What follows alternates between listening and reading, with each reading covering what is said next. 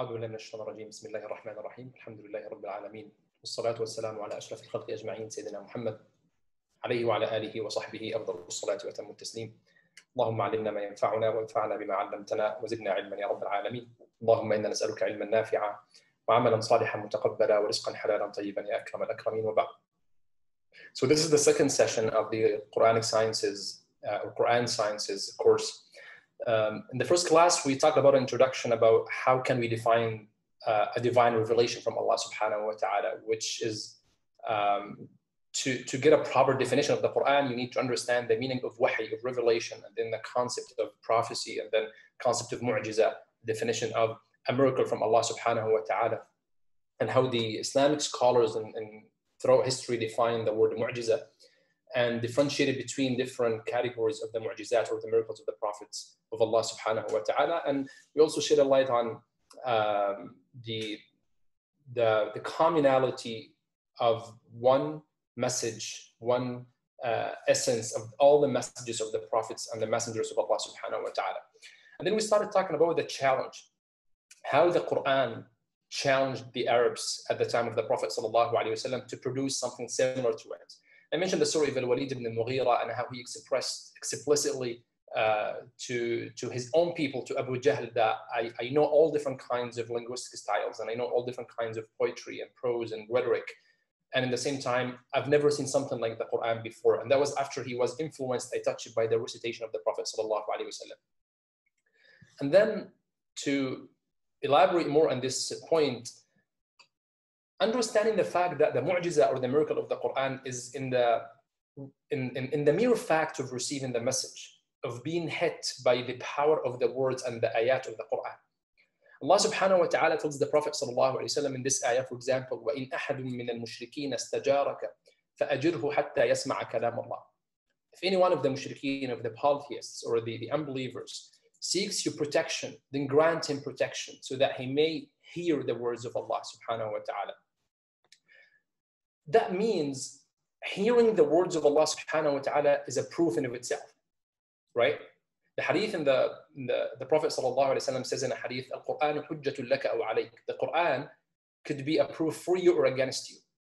How can the Quran be a proof for or against me? So the Quran in of itself is a hujjah, is a proof. Hujjah means a proof. And it's enough for you to receive this message to be a proof for or against you.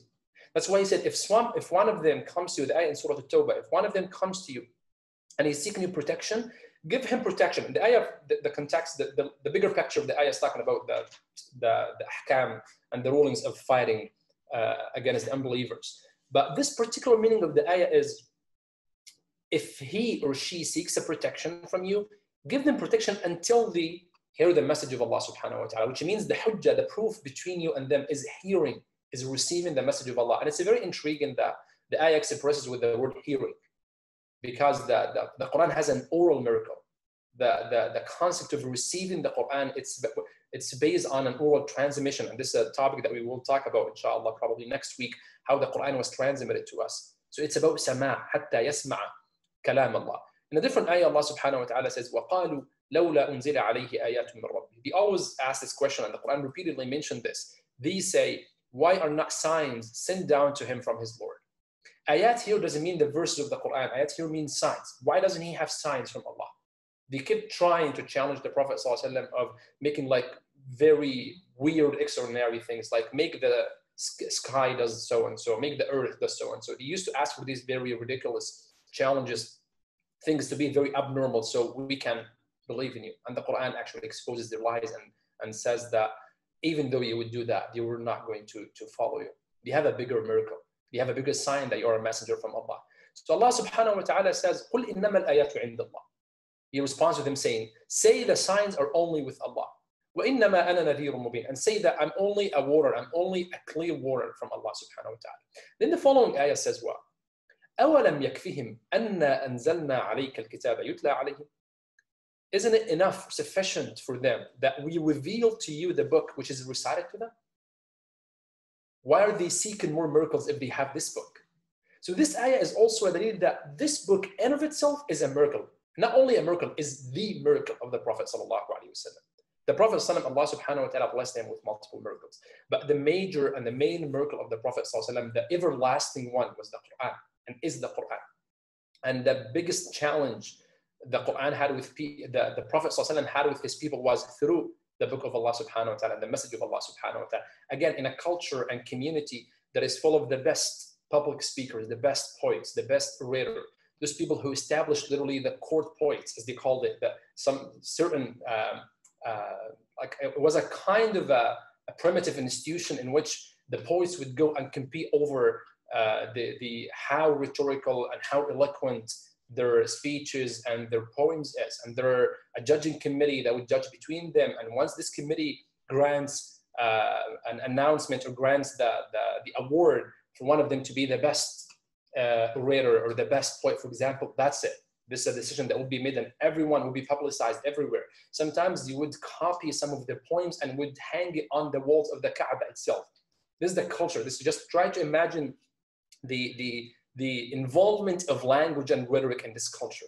And the Quran is challenging in their bread and butter, as they say, in their very particular skill, in their very important, the main thing basically that describes the culture of Arab was how good they were in language and in different styles of writing and I mean different styles of speeches, poetry, poems, etc. I said last time that a lot of them were actually illiterate in terms of being able to write or read, but they were native speakers of this language, and that was their thing, that was their skill of using language to express about themselves, which is different from the rest of the communities of the other prophets like Sayyidina Musa or Sayyidina Isa. And I did talk about this before in the last class.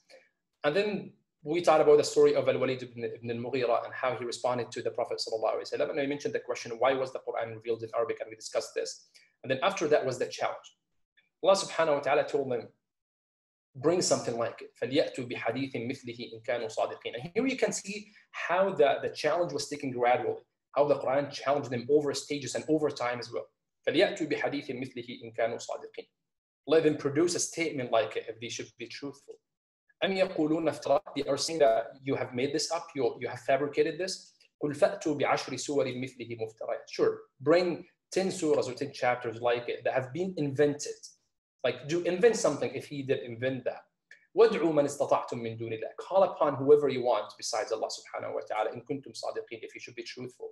They couldn't do that. And then you see the downgrade of the challenge, like from a full Quran to 10 chapters to even one chapter. أَمْ يَقُولُونَ افتراء. Again, it's the same introduction or beginning of the ayah.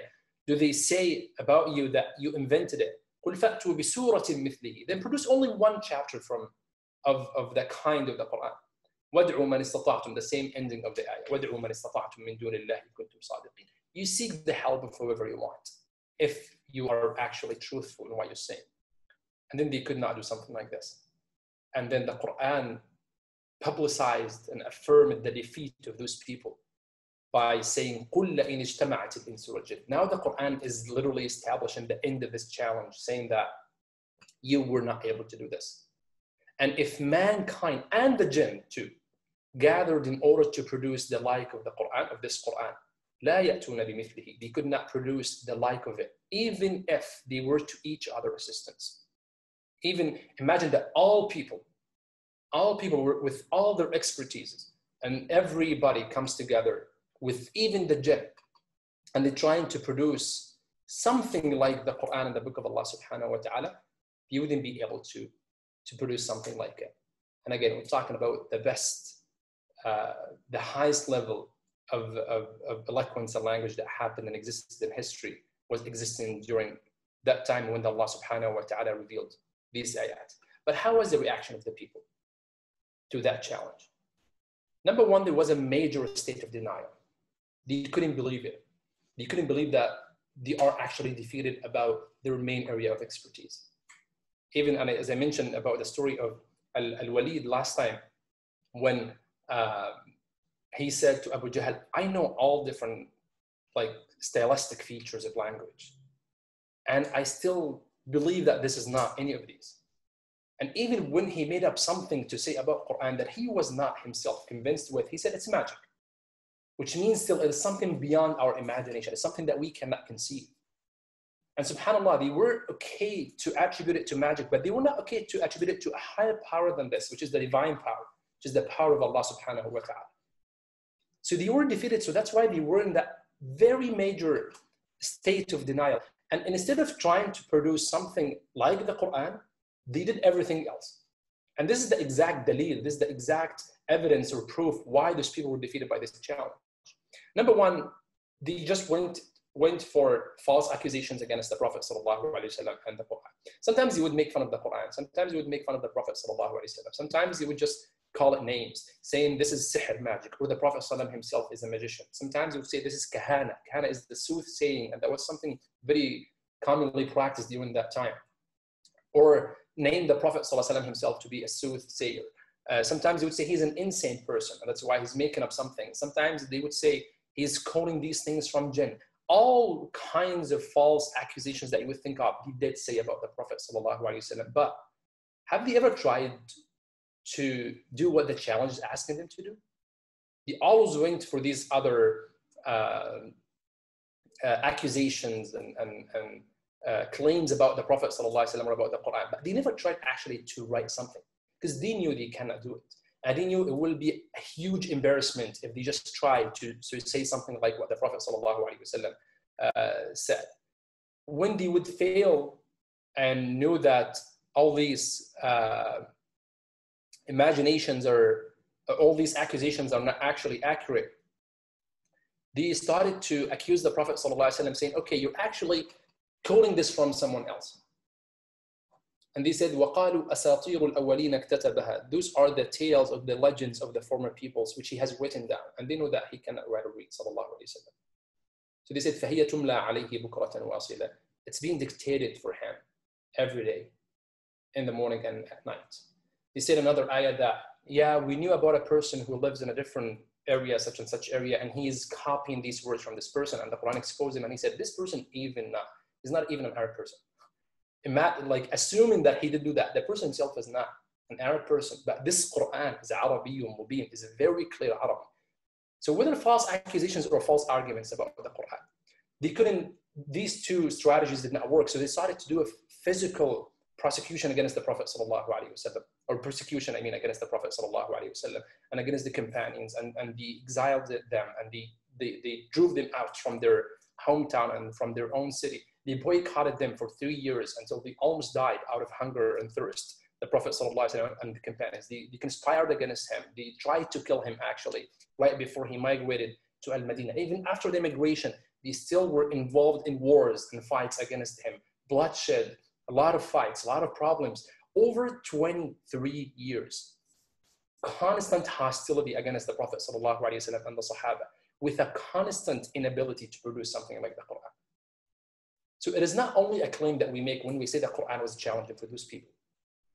And you can just think of it rationally. Was it easier for them just to sit down and write something? They could have easily formed a committee or a council of their best poets, and they could have just sat and written something about that would challenge the Quran, and that's it.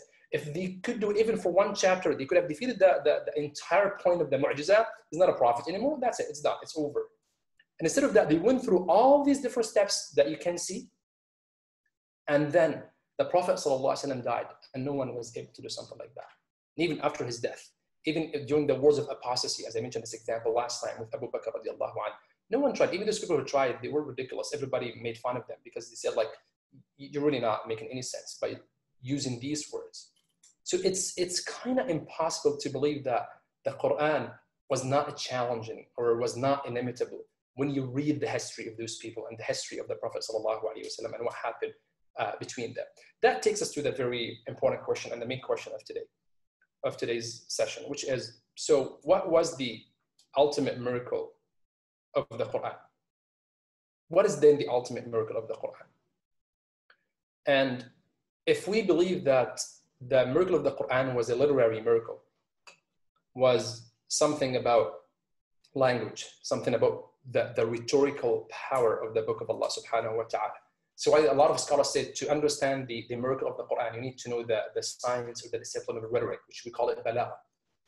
And balagha has some off branches or some like minor disciplines underneath it. That one of them is called ilmul bayan. And ilm al-bayan is how to convey the exact meaning to the audience in a nutshell. And balagha in general, whether ilm al-bayan or other ulum, there are three major branches under balagha, but the ilm of rhetoric in general, it teaches you, number one, how to evaluate and assess and know your audience that you are targeting by your speech, and then how to convey the message in the proper sense. Then number three, how do you beautify your language and add more rhetorical styles and features that makes your style beautiful and appealing to the audience. So balagha is about this, which is different than grammar. Grammar talks about the syntax, talks about the structure of the words in terms of the nahu, and then afterwards another ilm branched off, which is called morphology or sarf. There are a lot of ulum, there are a lot of linguistics around this. But the core, the ilm that delves into the core meaning of the i'jaz, the inimitability of the Quran, is ilm al-balagha, the rhetoric. So if we believe that the i'jaz or the inimitability of the Quran was about this, in what sense? Are we talking about the words of the Quran? Is the Quran mu'jiz, inimitable in its own words? And I don't think so, because these words have already been there even before the Quran. Like the word an-nas, or the word al-falaq, or the word qul, or all these, try to imagine words, break down the Quran into just words. The i'jaz is in the words themselves? Apparently no, because these words are the same words of the same language that we're using. We use a lot of words of the Quran in our daily life conversations and speeches, right? So it's not in the words themselves. Okay, is it in the wording structure? Is it in the sentences when we put words together and now we have full sentences? This is the i'jaz of the Quran? And probably no, because then every composition can be potentially miraculous. When someone like a genius in language, or someone who's a great poet and can just put some sentences and some very unique structures, that means it's miraculous and mu'jiz and inimitable? Actually, no. Okay, is it in the syntax, the i'rab, how the i'rab is actually perfect and all the syntax is correct? And you know, there's the ilm of i'rab that people who study grammar, Arabic language gets trained on. No, because there are a lot of eloquent texts that can actually qualify for this. Then is it in the linguistic styles of the Quran? Probably no, because poetry has marvelous and amazing and magnificent styles and themes. Okay, is it about the meanings? It's not about the words or the structures or the styles. Is it about the meanings? Probably also no, because some of these meanings did exist in other scriptures and books that Allah subhanahu wa ta'ala sent, right? So these things do exist in the Quran. So just like to imagine the point I'm trying to make, these points, all these points, words, word and structures, syntax, linguistic styles, meanings, all these are in the Quran. They do exist in the Quran. But I'm trying to identify what is the exact point of inimitability. What is the exact point of i'jaz? This is the point. Not that I'm negating these things exist in the Quran, but I'm saying what is unique, what is different about the book of Allah subhanahu wa ta'ala. So if it's not one of these, so what is it? What is this point of inimitability of the book of Allah subhanahu wa ta'ala? Here comes one of the very important points about i'jaz al-Quran, and always pops up one of the most famous names of the scholars who are talking about this issue, Imam Abdul Qahir al-Jurjani, rahimahullah, from the 5th century. Imam Abdul Qahir al-Jurjani wrote the most important book on i'jaz al-Quran and the inimitability of the Quran. It's called Dalail al-i'jaz. Dalail al-jam'a dalil, which means the proofs or the evidences of i'jaz, the evidences of inimitability. It's a large volume book, and it's very unique, and they consider him to be one of the founders of rhetoric and balagha. And imagine he wrote this book very early in history that most of the terminologies of balagha were not well established or well defined and articulated yet. The concepts are there for sure. The language was at its peak of eloquence, but in terms of the development of the science of the discipline, wasn't really at its peak yet. So for sure, we should differentiate between these two things. Exactly like grammar. So those native people that we're talking about, they knew grammar as a native language, but they didn't know the terms, right? They don't necessarily know subject, object, adverb, adjective, these things, but they speak the highest level of language. Same thing that happened with most of the disciplines. This is the way the discipline would develop over history. So Imam Abdul Qahir, in that very early time, he authored this entire book. And his main motivation was, there were some other sects in Islamic history who claimed they made some wrong arguments about proving the i'jaz with the inimitability of the Quran. Some of them said the Quran of itself is not actually inimitable. It's the fact that those people, Allah subhanahu wa ta'ala made them unable to do something like that. So the mu'jiza is in the power of Allah by enabling those people from bringing the Quran. And he wanted to defeat this argument because he said, no, the Quran in of itself is challenging, and the challenge was real. What the Quran said was real. The Quran was really, literally challenging those people. It was not a metaphorical statement from the Quran. Otherwise, why would the Quran keep repeating it? Right? Otherwise, why would the Quran declare publicly that after the phases of challenge, the Quran announces publicly that you all, even you would bring every single human being, every single living being, humans or jinn, you wouldn't be able to do it. The Quran wouldn't challenge someone who knows that he's even unable to take the challenge. This is not a challenge then, right? You cannot challenge a blind person, telling him, can you see these things? Right? If somebody is blind and you can see, and you challenge him over sight, right? Over seeing something, it's ridiculous. It doesn't make any sense. So Imam Abdul Qahir said the same thing. He said, no, absolutely no. The Quran was having a real challenge, and he's telling those people, go ahead, try it. Try, do something. Try to put some words and sentences together and try to bring something like the Quran. And then and that was basically the biggest motivation or incentive for him to write this book. And then after that, he said, okay, how can we produce a theory to understand language in the shade of understanding the i'jaz or the inimitability of the Quran? And he taught about different aspects of literary composition and what he called, and this is as known nowadays to be the communication theory. He taught about the relationship between forms and meanings. He said we have forms, and forms basically talks about words, and we have meanings, and there are relationships between both, right? So this is the aspect of something to be literary or rhetorical or powerful in speech or writing. And then he said words do not mean anything until they are structured. So again, the words that I taught about, like just random words, they don't mean anything until you put them together, but in a very particular way. That's why he then said significance of a structure is only due to the power of a special arrangement between the words. There is a very, very special arrangement between the words that makes a statement, a sentence, or a text to be very powerful and to be then inimitable. This kalam or this theory might sound very philosophical, but let's take one example that Imam Abdul Qahir talked about and see how can we test the power of structures and nadm in the way he mentioned.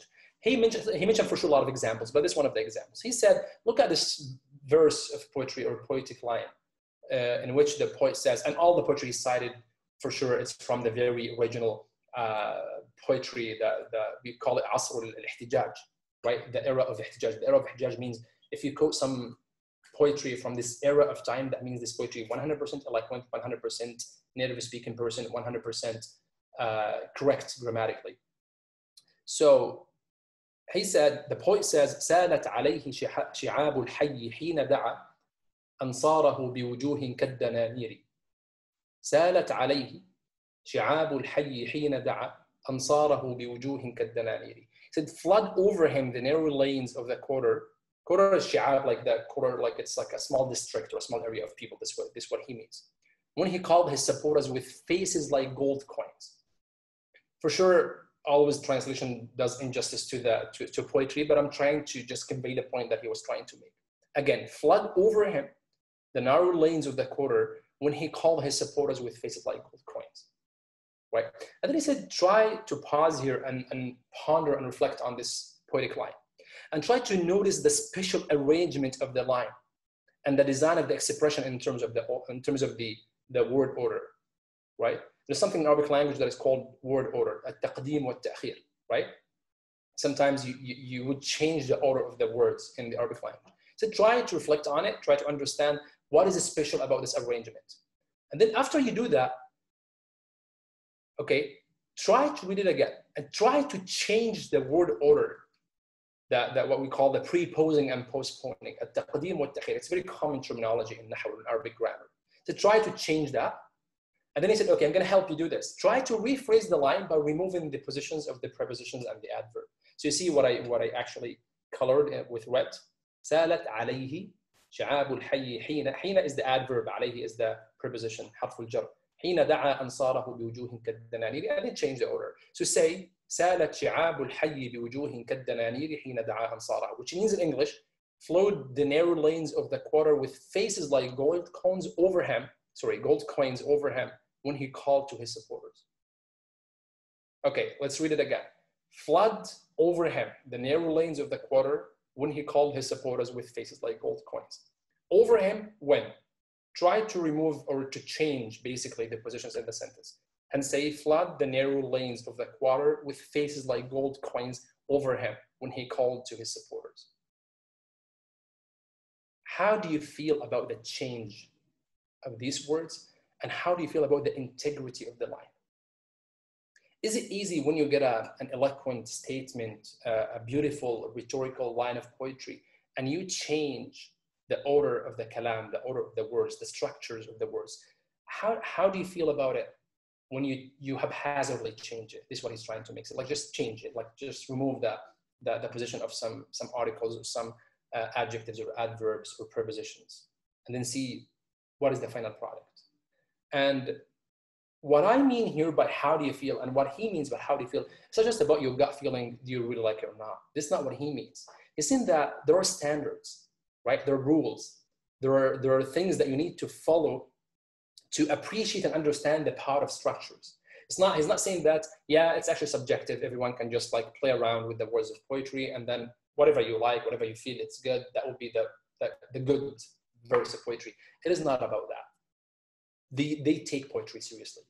And for sure, we take the Quran much more seriously. That it's not easy to say, okay, I can actually change a couple of words in the order of the Quran, and probably it would give the same meaning. Or not only the meaning, it would give actually the same meaning if you explain it like tafsir, but it would give the same power and the very profound, powerful feeling you get when you read it. The feeling that when a native speaker among those people would hear an ayah from the Quran, you would feel defeated. You would feel very overpowered because they can actually produce or bring something like the Quran or the ayah of the Quran. And then to understand this theory of nadam, the nadam of regular speech as this line of poetry that I mentioned, we need then to understand the composing stages of nadam itself. How do you do this nadam? So we call it nadam. Nadam, let's say there's no really one word as a term that can translate it. Let's say the structure, the word structures. We have this in Arabic language and probably in most of the languages, right? We have letters that compose words. These words would be nouns, verbs, and articles. This is grammar 101. We have words, and those words can compose sentences. We have composition of rhetorical verses, right? Or rhetorical statements or sentences. And then, like, which means a high level. It's not merely some sentences. There are composition of sentences next to each other, which makes a point, for example, right? This is the difference between 2 and 3. And then we have rhyming. Rhyming would make the speech, the writing, the poem, the text, like more appealing and more beautiful and easier to follow, and it's smoothly transitioning between points, right? We have rhythms, which is a kind of a higher level in terms of the rhetoric and having rhyming with rhythms. And if you're talking about poetry, for example, that involves something that we call the poetic meters or ilm al-arud, that makes sure the patterns of each verse is going correctly and soundly with the rest of the poem. And then after that, you would come up with a product. This product, we call it poetry. If it's rhythmed or rhymed in a certain way. We have prose, which is a kind of a high level of literary or rhetorical speech, but not rhymed and doesn't have necessarily rhythms like poetry. We have oration or public speaking skills or public speaking fasaha or eloquence. Those are the compositions of kalam in general, whether in written form or in speech or speaking. Quran is none of these, right? Quran is none of all of these things. Allah subhanahu wa ta'ala says, وَإِنَّهُ لَكِتَابٌ عَزِيزٌ. Indeed, it is a mighty book. If you notice, up until now, we are negating a lot of things that Quran is not like that. We're going to the highest level of poetry and the highest level of language, and we're still saying, yeah, but the Quran is above this, right? We're getting to the highest level. We had brilliant scholars and minds in history who digged into the depth and the deepest side of languages. And they thought about linguistic philosophies, and they thought about rhetoric, they thought about grammar, morphology, syntax, all these different ulum and disciplines around the language. And we're still saying that Quran is none of these. So what is then the linguistic miracle of the Quran? How can we understand them? What is the linguistic meaning or the linguistic miracle of the book of Allah subhanahu wa ta'ala? in general, we can summarize the linguistic miracle of the Quran to say it's this harmonious intertwining of this composition that we call it nazm. Again, I'm going to keep using the word nazm because it's the most famous theory about the inimitability of the Quran. And you can find a lot of references and articles about it if you want to read more about it, for sure in Arabic more than English, but both are available. So there is a certain harmony between the structures and the nazm of the ayat of the Quran.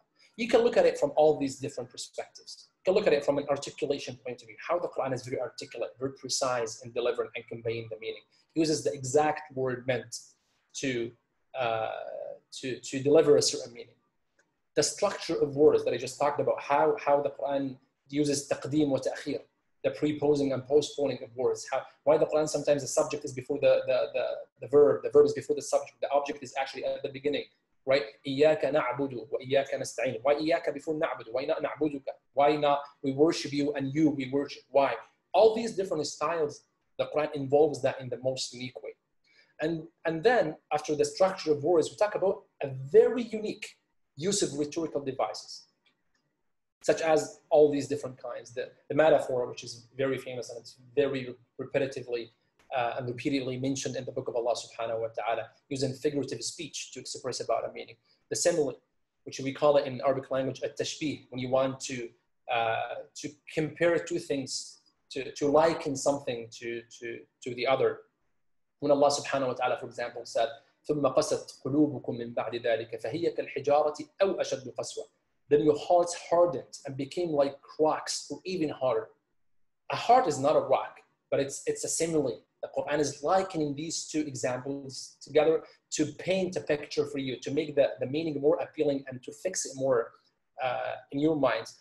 Using allegory is something very common in the Quran as a full picture, as a full imagination, full scenery of imagining something, right? When the Quran talks about the magnificent power of Allah subhanahu wa ta'ala in a certain expression about how Allah subhanahu wa ta'ala is the most powerful and how Allah subhanahu wa ta'ala is the most magnificent subhanahu wa ta'ala. The hyperbole in the Quran, what we call it the mubalagha, right? Which is in a positive way, in language and the science of language, the author intends deliberately or intentionally to exaggerate something to deliver a certain meaning. And this is something also, and the word exaggeration might sound to have a kind of a negative connotation, but here it means it's intended, it's on purpose to deliver something, to warn you, for example, against something, or to bring you closer, to make you, to grab your attention towards something specific. When Allah subhanahu wa ta'ala, for example, describes how the Muslims were very stressed out during the battle of Al-Ahzab, when the Confederates came and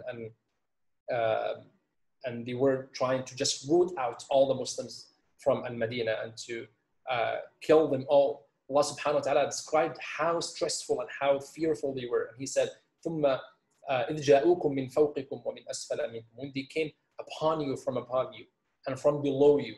وَإِذْ زَاغَتِ الْأَبْصَارُ. And when the eyes grew wild. وَبَلَغَتِ الْقُلُوبُ الْحَنَاجِرَ. And the hearts reached to the throats. And you know that the heart will never come up there, right?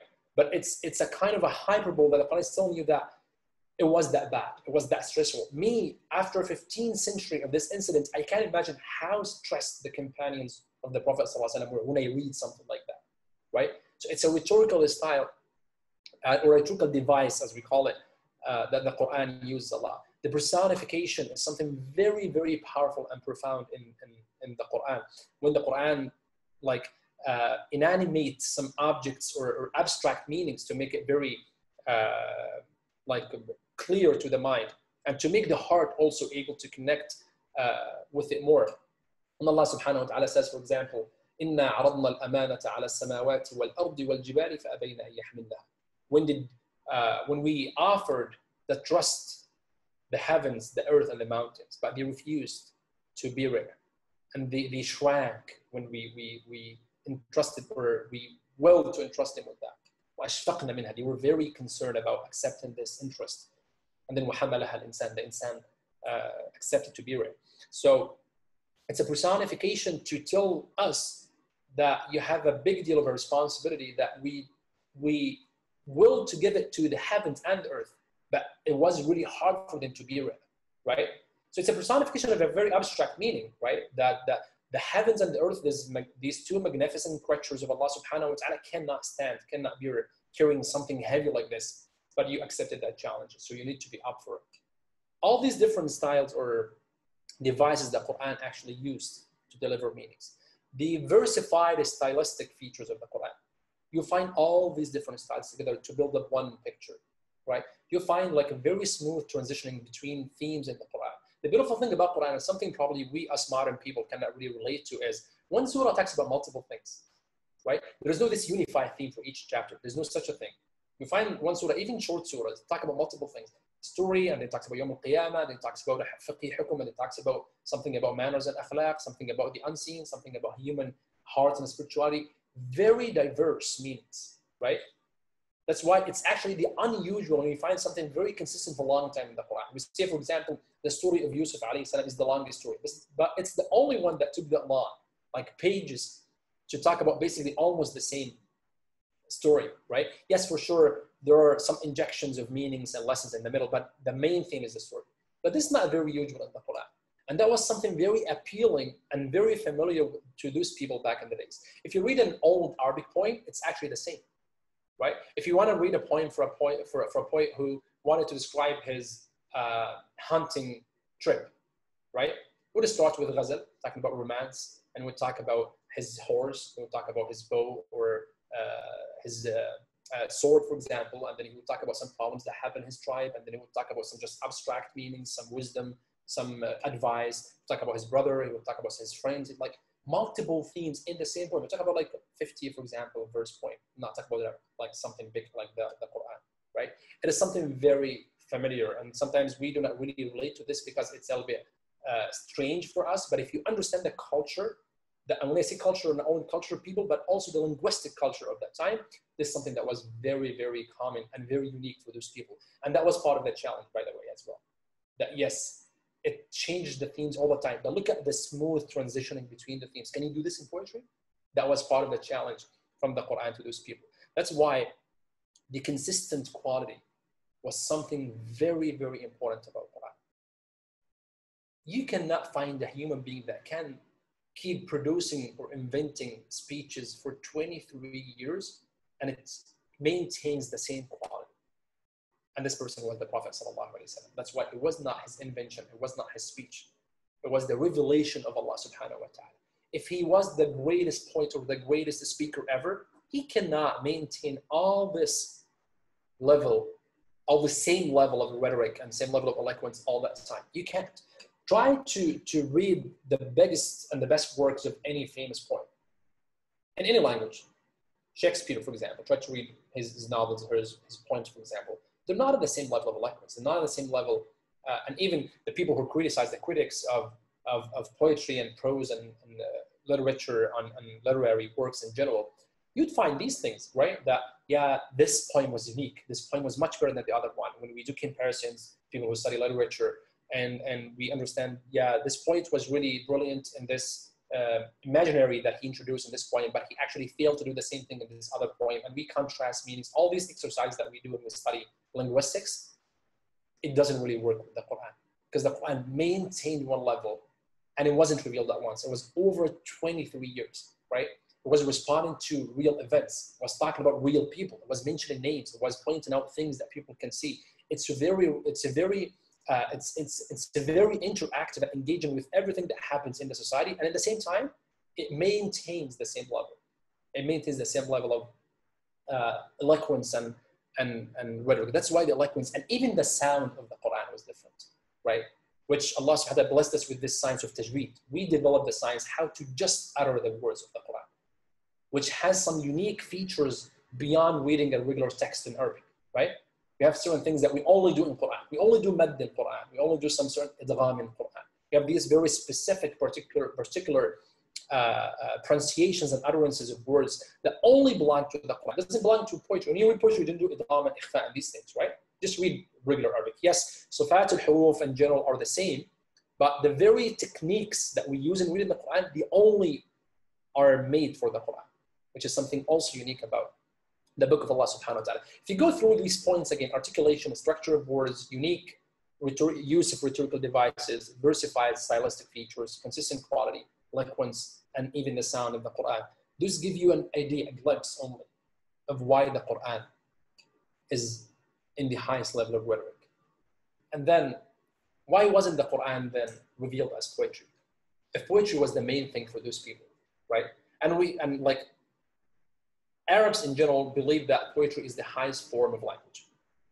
Highest in terms of eloquence, highest in terms of the power of it, highest in terms of there's an elite culture about poetry as well. It has a lot of merits that does not exist in any other form of language. So poetry is the main thing. But yet the Quran was not actually revealed in poetry. Number one, we need to understand the nature of poetry. It actually contradicts the nature of Quran, right?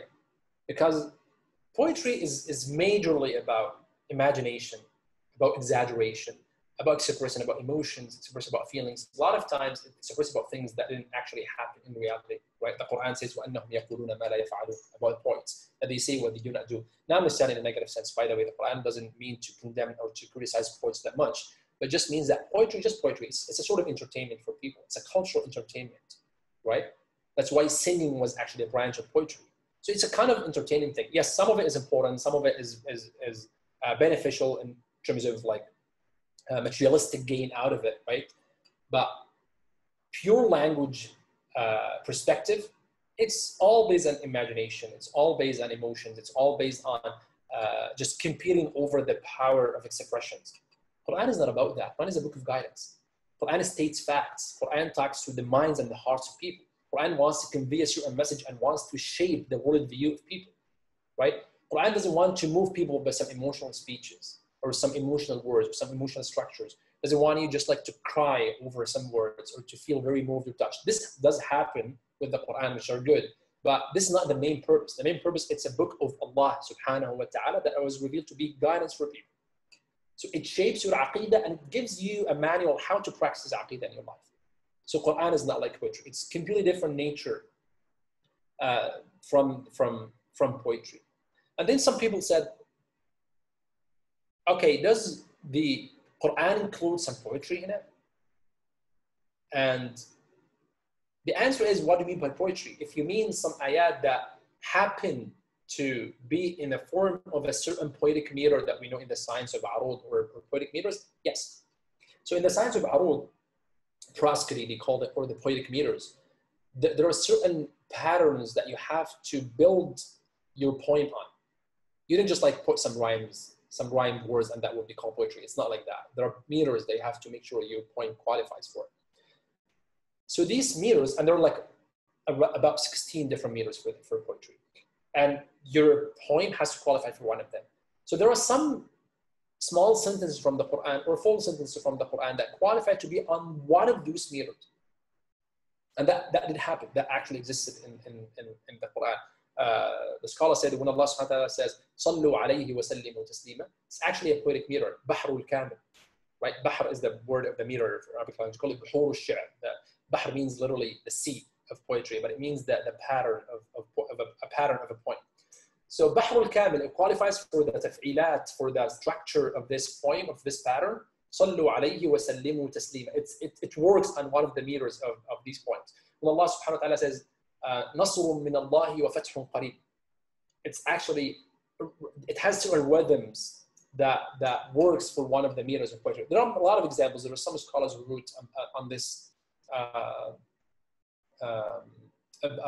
point or topic of Quran has some certain words that work or qualified for poetic meters. But do we call this poetry? So if you say yes, it actually coincides or it happened to be in one of those patterns. Do we call it poetry? The answer is no, because poetry cannot be poetry unless you intend it to be poetry.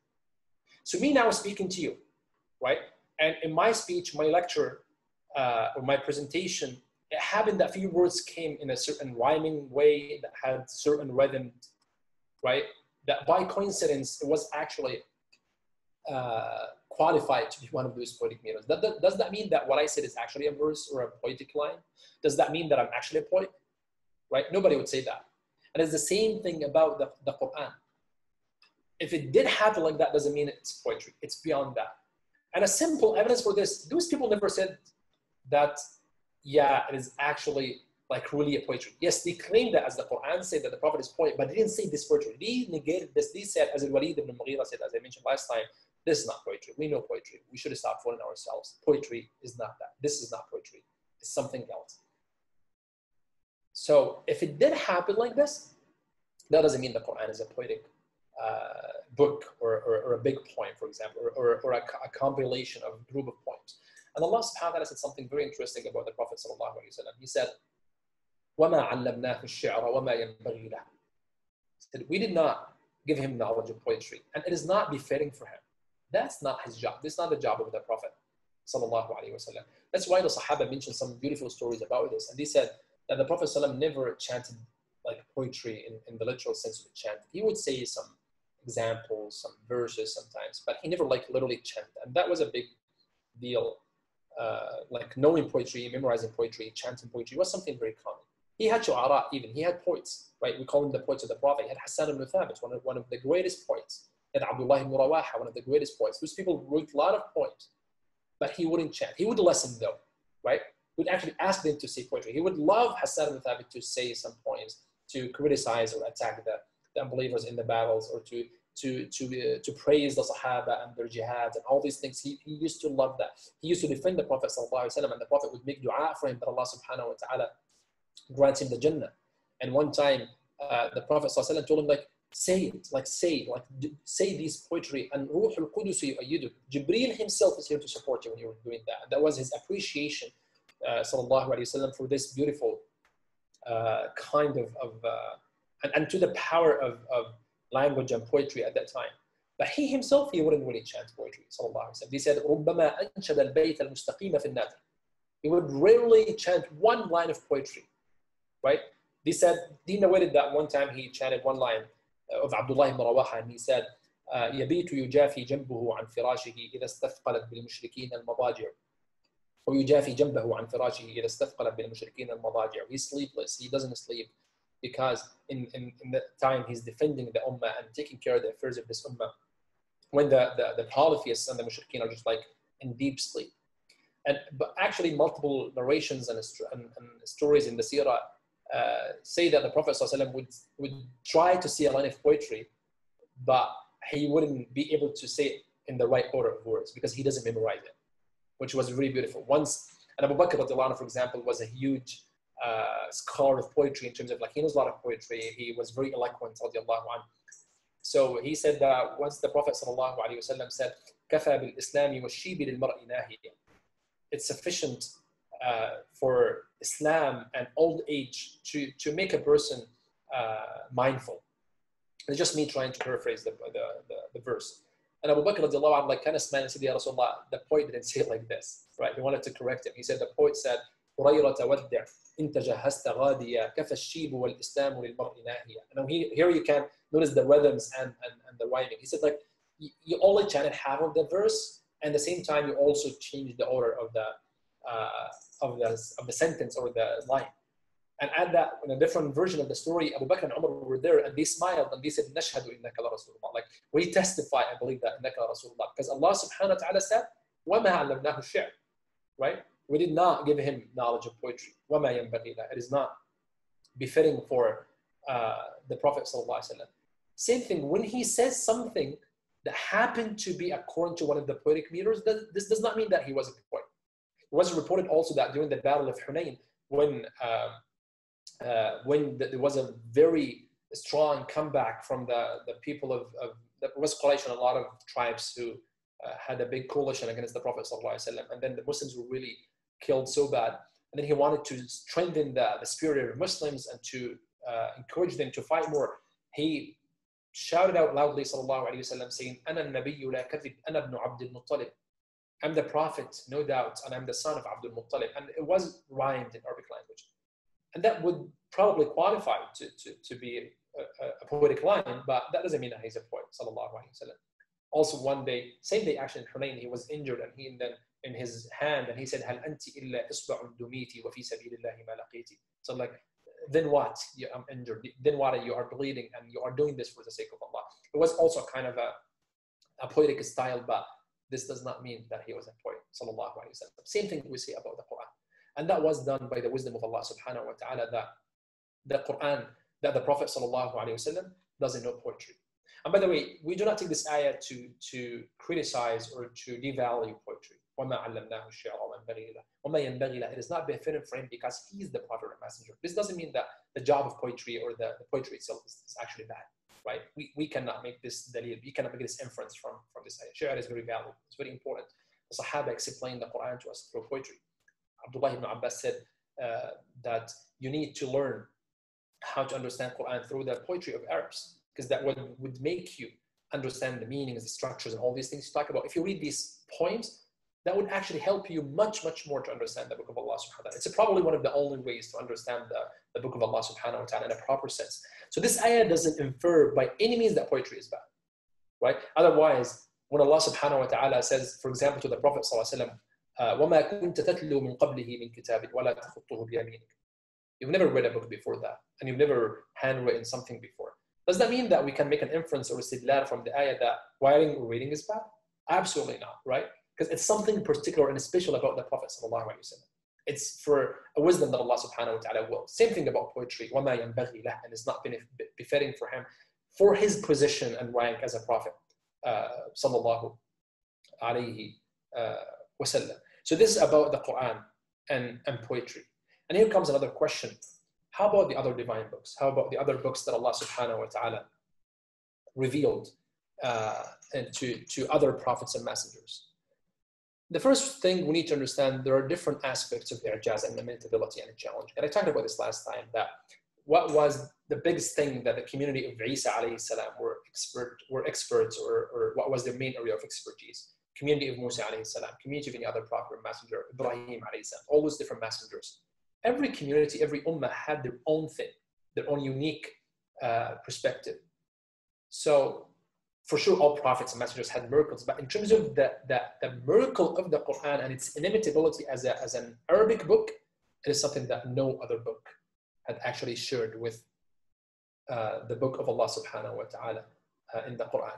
If other books had miracles, they had miracles about talking about the unseen, which we're going to talk about the Quran as well, talking about inscription of hidden matters, talking about things that people didn't know about. Yes, the meaning itself is miraculous, but the language form is not compared to the book of Allah subhanahu wa ta'ala. Otherwise, Allah subhanahu wa ta'ala did not challenge those people by the language of their books, right? Did not challenge the Christians with the language, did not challenge the Jews with the language. It was something unique about the ummah of the Prophet sallallahu alaihi wasallam.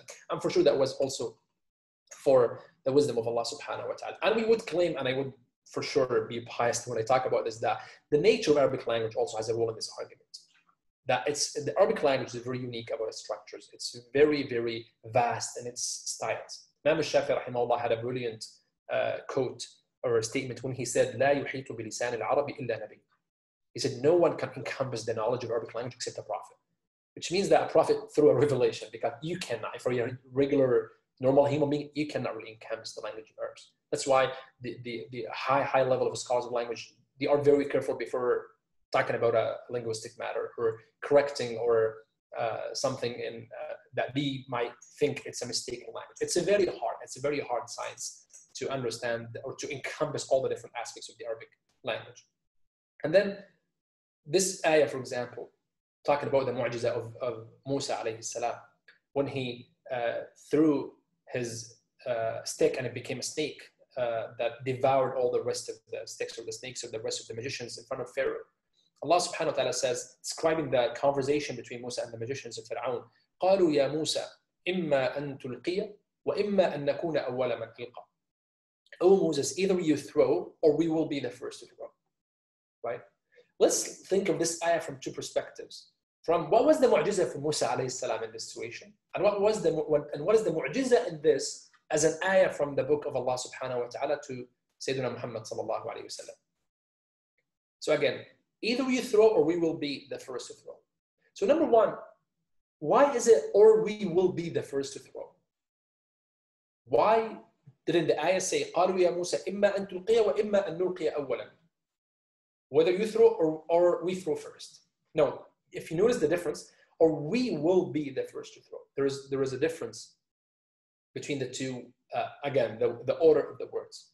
And there's actually in Imam ibn Ginni, may Allah be pleased with him, he mentioned beautiful, in his beautiful, he had a book called Al-Khatiriyat, he had some beautiful comments on this ayah, and he said, there is a perspective of wording here, and there's a perspective of meaning, right? The wording perspective, he said, you can look at it from a rhythms or rhymes perspective, because the ayat in Surah Shu'ara, there are certain rhyming style that the ayat are taken in this part of the surah. So to follow the same smooth rhyming of the ayat, it was better to be like that. So this is from a very, the formation of the words. And then he said there was also a meaning aspect that is very important. The ayah is implying that they were very, very overconfident. The ayah is telling you that those people were the best magicians. It's not just like they're just like being nice and something like, who should go first? It's not, the meaning doesn't go. If it was actually, or we throw first, you would understand it like, yeah, they're just telling him like, how do you want to start it, right? How do you want to start the game, basically? But no, the ayah wants to add something beyond this, to say that those people were the best magicians. Those people were very, very, very confident in their work as much. That's why after Musa did this, they prostrated right away, right? They right away prostrated saying, this is not real. This is not, this is not sihr, this is not magic, it is something beyond that. It's exactly what happened to the people in Mecca with the Prophet ﷺ when they would hear an ayah from the Quran, and one time they prostrated subconsciously with how much they were in awe and intimidated by the power of words. When Surah Al-Najm was revealed and the Prophet ﷺ recited it loudly, and they were hearing it by coincidence. And at the end of the surah, when he said, Sallallahu Alaihi Wasallam, at the end, after Surah Al-Najm is beautiful, talking about Salat wal Mi'raj, this miraculous journey, talking about the Anbiya, the Prophets of Allah, very strong surah. And then at the end, Allah subhanahu wa ta'ala says, فَبِأَيِّ آلَاءِ رَبِّكَ تَتَمَارَى. Which of the blessings and the signs of your Lord you are doubting and talking about? هَذَا نَذِيرٌ مِنَ النُّذُرِ الْأُولَى. This is a warning for those people. أزفت الآزفة. It's about to happen, like the iqab, the punishment is about to happen. The day of judgment is near. Ayat are very, very powerful and strong. And then at the end, Allah says, فَاسْجُدُوا لِلَّهِ وَعْبُدُوا. So prostrate to Allah and worship Him. All those people in the area who listened to the Prophet ﷺ, they prostrated. And they were not Muslims. They were actually the most aggressive people against him. But they couldn't actually stand that. Try to imagine the situation of the magicians in front of Musa alayhi salam. SubhanAllah, it's basically the same concept from this perspective, that they were very intimidated, they were very overpowered by this, because they know this is not actually something that a human being can just make up or invent. It is something beyond that. And the Arabs knew this respect of poetry and language, by the way, because one of them said, one of the beautiful, actually a Muslim scholar who said, إِنَّنَا نَعْرِفُ سَجْدَةَ الشِّعْرِ كَمَا تَعْرِفُونَ سَجْدَةَ الْقُرْآنِ. It's saying that, do you know these sujood al-tilawa, when you're reading an ayah that has a sujood and you need to prostrate as a sunnah, they're like ikhtilaf, are they 14 or 15 positions in the Quran? They said there is a sujood, there is a kind of prostration for poetry, right? For sure he's not equating the ibadah with this, but he's saying there is this moment when you read a very beautiful poetic line and like you are very touched by it, and you feel very intimidated and moved and overpowered. It's kind of same feeling when it comes to the language and the power of the language. So even something small like this, and the beauty about this example is we're trying to analyze it from the two perspectives. How can it work when it's a mu'jiza for Musa alayhi salam, and at the same time, how can we analyze it to see the mu'jiza of the Quran and the book of Allah subhanahu wa ta'ala? And then comes the question, which is, before all of that, did they actually speak Arabic? Did the magicians say that? Did Musa alayhi salam, قال بل ألقوا, did he respond in this? For sure, no, because they did not speak Arabic, right? Neither them nor Musa alayhi salam were Arabs, by the way. They did not speak Arabic. This is the expression of the Quran, how the Quran is relating the story to us, right? They can't. One of the scholars said, the other ayah, I think in Surah Al-Shu'ara, قالوا إن هذان لساحران يريدان أن يخرجاكم من أرضكم بسحرهما ويذهبا بطريقتكم المثلى. It's a beautiful rhetorical ayah. He said, for sure the magicians cannot say these words, right? In terms of the linguistic style. They said it in meaning, but the structure of the sentence is very powerful. There's actually even two qira'at, two modes of recitation in this ayah that conveys two beautiful meaning, and there's a long discussion about the syntax of a dual word in Arabic language, about muthanna, in hadani la sahirani. There are a lot of discussions in linguistics about this. They didn't say it in this way because they did not speak Arabic. The Quran is only expressing about what happened and the conversation that happened between them and Musa alayhi salam. One of the most important questions, and probably would conclude with it, are some parts in the Quran more eloquent and rhetorical than others? Is the Quran all in the same level? So the Quran all is eloquent 100%. The Quran is all in the highest level of rhetoric 100%. But can we say like, yeah, this example is stronger than the other example that is strong as well? So don't get me wrong, but I'm saying if we, in the level of the Quran as a whole, can we say some parts are actually stronger? A lot of scholars said actually yes. Said the variations of rhetorical levels is more challenging, right? Because if it's all in one level, it could be very like, you can say, oh, you know what, it's really, really above our level. We cannot do something like that. But sometimes the Quran would use it like a simple expression in the middle of a sentence to tell them like, it's the language, right? It's the same language you speak. You know, like it's close to the theory of disconnected letters in the Quran, the huruf al-muqatta'a. When the Quran begins, a lot of surah in the Quran begins with alif lam mim, alif lam ra, alif lam mim sad. Some of them is 1 letter, 2 letters, 3 letters, 4 letters, 5 letters, right? There are a lot of different combinations of letters. And basically, you know, there are a lot of opinions in tafsir about this, but one of the most famous opinions is just for a challenge to tell them it's Arabic language, right?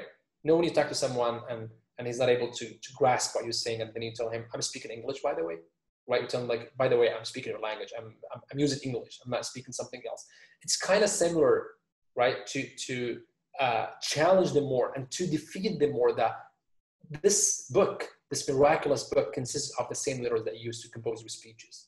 So something similar to this. There are variant rhetorical levels in the Quran, right? It goes like in multiple levels to challenge those people more. That's why also one meaning can be expressed in multiple ways as well, right? Then, but the point is to pick the most suitable words to convey this meaning.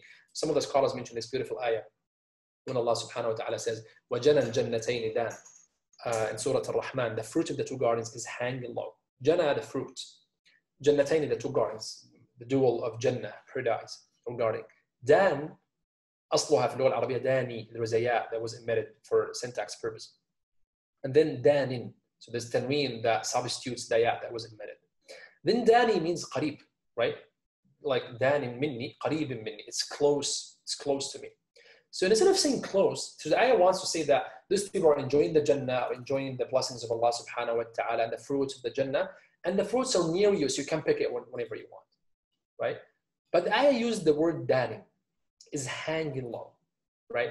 And there are a lot of also reflections in tafsir about this ayah. Why would the ayah use this word?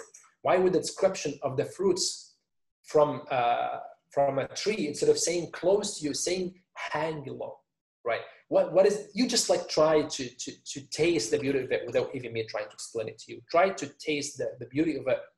What is the difference between the fruit of the tree is near to you or the fruit of the tree is hanging low? And even some of the scholars said it means that the fruit itself doesn't know where it's going to land, right? Where it's going to stop hanging, because it's hanging low. It keeps hanging low until it reaches near to you. It's a beautiful description of it paints a picture for you to imagine the state of the people of the Jannah. May Allah subhanahu wa ta'ala grant it to all of us, inshallah. So all these different questions covered the different aspects and meanings of the ijaz, or the inimitability of the Quran. Last point, and I would actually like to begin with it next time. We'll talk about what it means in general, because it's a very important point. How can we experience this? How do we experience the inimitability of the Quran? If the inimitability means that the Quran is so perfect and unusual that is impossible to copy its uniqueness, then how can we experience it? And if I don't know Arabic, and when I say I don't know Arabic, it doesn't mean that I'm an English-speaking person or whatever language-speaking person. Even if I'm Arabic, but I don't know Arabic that much, because you know a lot of Arabs now, they know really the classical Arabic. None of us basically is up to the level of the fasaha and the eloquence of the Quran. So how can we experience it? What if we don't know or speak Arabic? And also, with all this explanation that I've presented about, and this is for sure backed up by huge literature from the scholars about this point. None of this is just my reflection. It's all basically in the literature and the books of Ulum al-Quran and the books of Ijaz al-Quran, a lot of different books and references. And some of them, like this beautiful quotation that I put it in Arabic on purpose, that one of the scholars, his name is Bandar al-Farisi, was asked about Ijaz al-Quran, the inimitability of the Quran. And then he said, it's a kind of a misplaced question. You can ask me, what is the exact Ijaz al-Quran? Somebody asked him, what is the exact point of the inimitability of the Quran? And he said, it's a misplaced question. Or like in meaning, he's saying that it does injustice to the meaning of Ijaz. He said, مسألة فيها حيف على المعنى. It's not just to ask this question like this. He said, شبيه بقولك ما موضع الإنسان من الإنسان. He said, it's like if you're telling me, like, what is the meaning of a human being to a human being, right? Like if there's a human being and they say like, what makes him a human being? So he's saying in meaning for sure, not in physical sense, for example.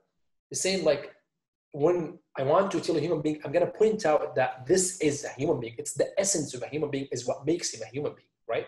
So he said the same thing about the Quran. He said, لا يشار إلى شيء فيه. I cannot point out like this word or this linguistic style or this rhetorical device or this word. Or like, I cannot do this. It's the overall experience you have with the book of Allah subhanahu wa ta'ala. I said, that's why it's inimitable. That's why it cannot be limited in wording, description, or in certain rule or a certain principle that we can just develop, whether in whatever the discipline that we can develop this principle in. So I would stop at this point. Inshallah, next time we start from this point again to discuss this question that is, I think, very common. A lot of people are expecting maybe to tackle and talk about that. Why?